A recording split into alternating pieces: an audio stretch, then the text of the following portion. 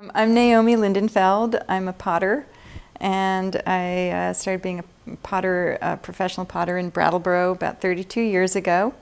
And craftspeople tend to get to know each other around this area, and some of us became friends way back then and decided to get together and create this holiday craft event that started 6 years ago.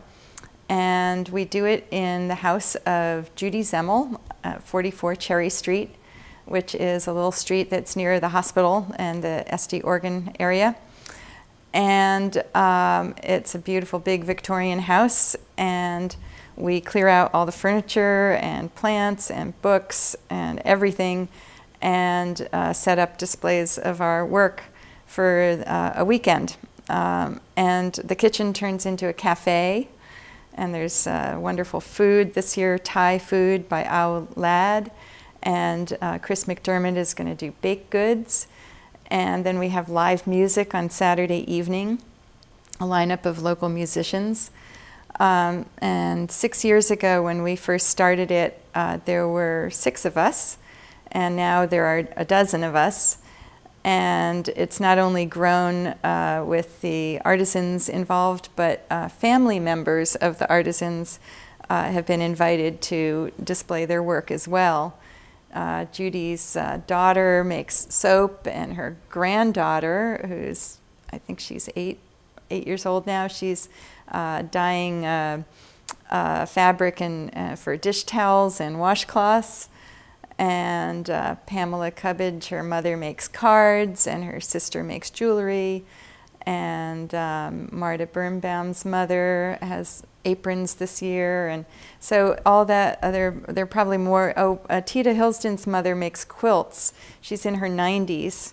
She makes quilts and pot holders. And she's been a part of it since the beginning. And so they're between the artisans who have a diverse offering of pottery and fiber work, weaving.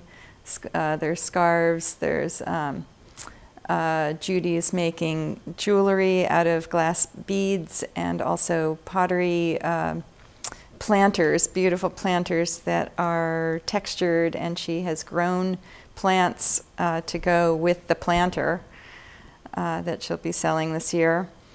And there's Patty Johnson, who makes handmade paper and books and these wonderful little sewing kits and cards, and she's making catnip cat toys this year.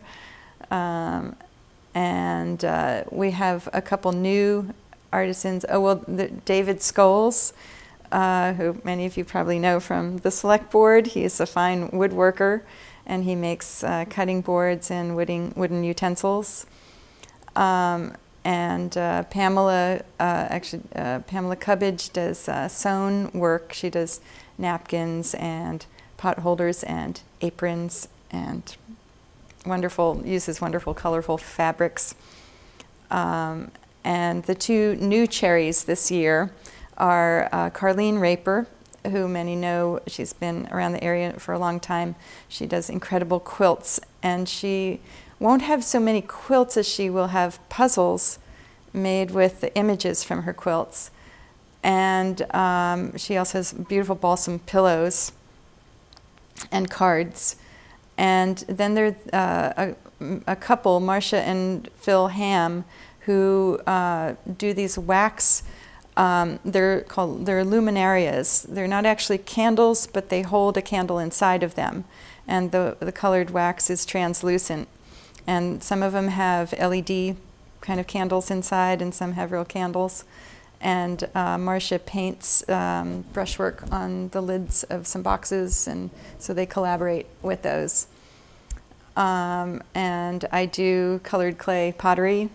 I use a technique of coloring the clay, layering it and patterning it, and I make all kinds of functional things, lamps and butter dishes and bowls, and I use various techniques and do various kinds of pottery. And Tita Hilsden she does wonderful stoneware, functional pots, beautiful brushwork on them and carving, really nice usable work. And some other artists that I want to make sure to mention are the Birnbaums, Josh and Marta. Josh is a glass blower, makes beautiful glass vessels and tumblers and ornaments. And Marta does glass beads and makes jewelry, wonderful jewelry with the beads. And then there's Ellen Troy, who makes beaded jewelry, bracelets and necklaces, and does incredible patterns with the beads. Saturday evening, between 6 and 9, there's going to be this lineup of music. Tita Hillston and Rich Grumbine are going to play together. Tita's son Josh, who is a great musician, and her brother Jazz, who's visiting from California. He's a professional musician, and he'll do a great set.